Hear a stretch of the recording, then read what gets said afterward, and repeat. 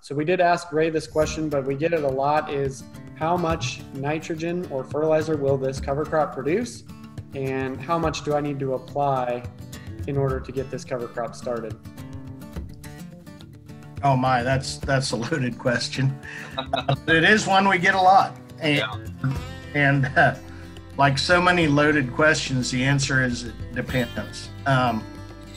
If you want maximum productivity out of a cover crop, I want maximum biomass, I would probably go a mix that is very high in grasses with a lot of nitrogen fertilizer. I mean, that's just the nature of the beast.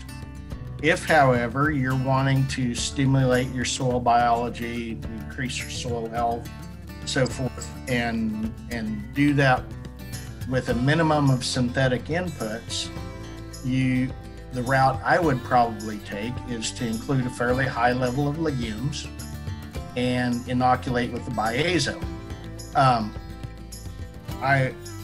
That way you can make all the plants in the mix fix nitrogen. And as far as how much you get,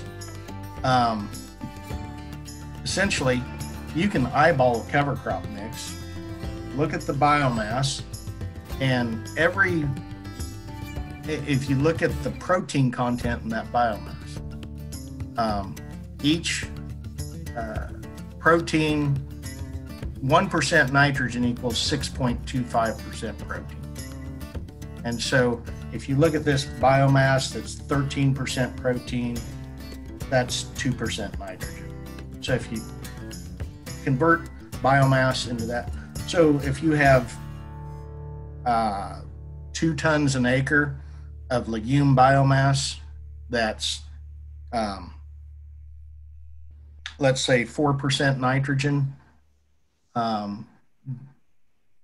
When the bacteria break that down, half of it gets consumed by the bacteria, the other half will probably get kicked out. So you can do the math and figure out about how much nitrogen you get out of that. The standard rule of thumb is the microbes eat first, and they're going to eat about half the nitrogen that's in that cover crop. If you're in that carbon nitrogen ratio where legumes are in that 20 to 30 range, about half of the total nitrogen content is going to be available for the next crop. Keith, I don't feel I did a very good job of explaining that. Fill in the gaps there. Well, it depends on a lot of different things, and if your goal is to produce a lot of nitrogen, then you really need to load up on the legumes. And what I tell people is the only real way to know is you got to pull a sample, send it in, and have it tested. And again, that webinar with Dr. Ward, we kind of went through that, how you do that. The vetch that we were looking at, and we did some videos on, and we'll have more information down the road about that. But that came back 224 pounds of nitrogen that was in that biomass. And when Dale and I looked at it, we were guessing lower than that, but it really was cranking it out. A lot of mixes, if you have a diverse cover crop mix, that has 30% legumes and 70% broadleaves, of which maybe half of that is grasses, which is fairly typical. It's not uncommon to see 60 to 80 pounds of nitrogen if you send that in for a test. That's pretty standard, pretty common. Some of that's being produced by the legumes, some of that is just being cycled by the grasses, but you're still keeping it from getting away from you. And so, to me, that still counts. That still counts as nitrogen that's going to be available for the next crop. And so that's a pretty decent rule of thumb. As far as the fertilizer question, when people ask me, should they fertilize their mix? How much should they put on? It kind of depends on your goals. If your goal is to graze or to hay and you're going to be removing biomass, then I think you need to grow as much as you can. And so then I think it is worth some fertilizer investment. I generally tell people 40 to 50 pounds is probably all you need. You're not trying to produce a grain crop, so you don't have to go crazy on how much nitrogen you put out there, because you're not, a lot of the nitrogen you put on a crop is to produce grain, and we're not interested in producing grain, just the forage part. So 40 to 50 pounds generally is sufficient to really make a big boost or a big notice. But if your goal is to produce as much soil benefits as you can, then like Dale says, stay away from the synthetic nitrogens and put, invest $3.5 an acre in the Viezo and let it go to work and make your cover crop work for you. And so again, it just kind of depends on what your goals are and how much you're going to put out there after it.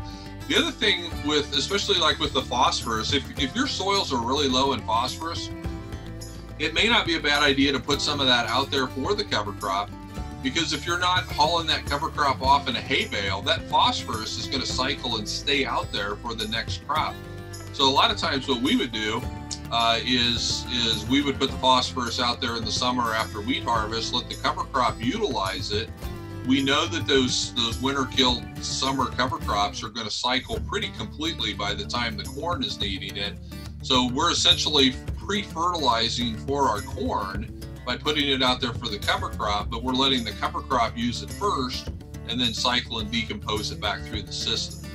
And so we don't feel like that was money that we were an input investment attributed to the cover crop. It's more for the next cash crop, but we're letting the cover crop use it first and then cycle it back through the system. Right. You're fertilizing two crops with one application and one fertilizer bill. Yeah. And as far as the crop after the cover crop, so much of that depends on the carbon nitrogen ratio of the material and how long it has to decay. And a lot of it also depends on how many years you've been doing this cover crop thing. I hear a lot of people tell me that, they planted a cover crop, and the very first cover crop you grow, I would not give much, if any, nitrogen credit to it. I mean, you'll get some, but I wouldn't count on it unless you are doing some testing and you know where you sit. But once you get the system going, I said half the nitrogen in that cover crop will be available to the next crop. Once you've done this 3 or 4 years, you start adding a half of this cover crop. You'll get half of last year's, you get a quarter of the year before, you get an eighth of the year before that, and a 16th of the year before that. The more times you do this, the bigger the pool of organic nitrogen you build up. And eventually, you get to where you have a very large pool of organic nitrogen you can tap into.